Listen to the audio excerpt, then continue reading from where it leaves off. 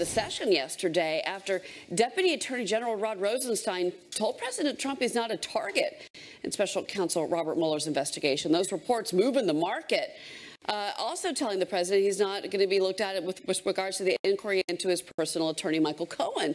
Let's bring in Melissa Armo, StockSwoosh.com, and Sean Cruz, Manager of Trader Strategy at TD Ameritrade. Guys, good morning. Good morning. Good morning. How are you? Good. Melissa, I want to start with you on this. This appears to be the first time that the Mueller probe has actually had an impact on markets. How important was this news, do you think?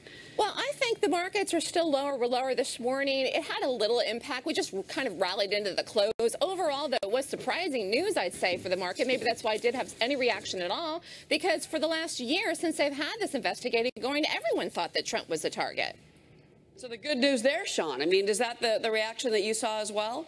Yeah, I think so. I think there's obviously a lot of headlines that are driving this market. A lot of it's been focused around tariffs lately. I think it's going to shift into earnings here as we make our way into earnings season. But certainly a lot of uncertainty around this probe has been something that's been a little bit of an overhang for markets. So it makes sense you'd see them get a little bit of a relief rally off that news. Yeah, it's interesting. All right, I'm glad you brought up earnings. I want to talk to both of you about General Electric. I mean, obviously this could be the mangiest dog on the Dow. We're going to get the numbers this morning. Of course, the dividend's been lowered. They've divested so much of the business. Not a lot left. To be honestly, GE Capital kind of, all those assets are gone. So, Melissa, what are you expecting from GE? Because maybe at this point, $14 a share. I've seen analyst reports the valuation's more like 10.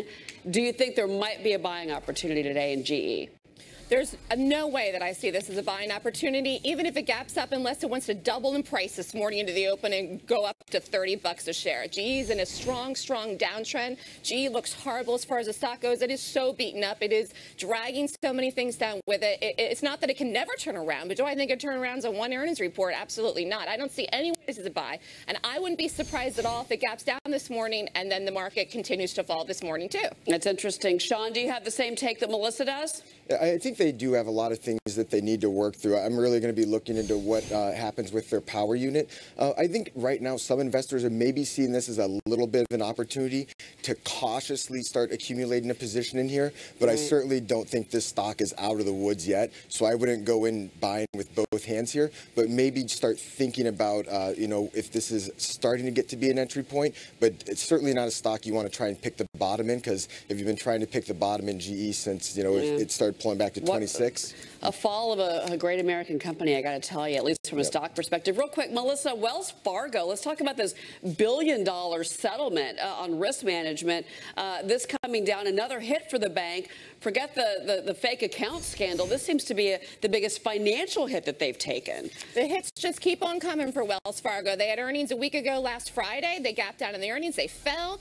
I don't know what happens at the stock this morning, the pre-market. It's too early, but they probably fall in this news too. Another financial concern, but I tell you, the interesting thing is Trump is fining them. They're fining them, the Consumer Protection Agency, and they're fining them $1 billion. So this is a big fine for a bank. And banks have taken a hit overall in the last week. They've gapped up, even the good ones. Goldman on earnings earlier this week, and they fell. So all these banks are taking hits. And it's interesting to see what happens here going forward, because it's a sign of the times. They're going to find these banks if they don't do things right. Well, that's interesting. You're right. From the Trump administration, maybe that is a bit of a surprise. But, Sean, I got to tell you, I mean, improper charges to consumers in the mortgage and the auto lending business, mortgage lending is the bread and butter of Wells Fargo. Yeah, I think this is a name that if you're looking into the financial sector, you want to be cautious of. There's plenty of other names out there. If you do want exposure to financials, you can look at your Bank of America, Citigroup, Goldman Sachs. You might want to look at one of those, but unless you're going to think about going into something like Wells Fargo that definitely has a lot of headwinds coming out. This is just another one. Billion-dollar headwind. Melissa, Sean, guys, thanks so much for getting up with us. Appreciate it. Thanks. Have a good day. You too. Coming up, would you buy a bottle of tequila from this guy?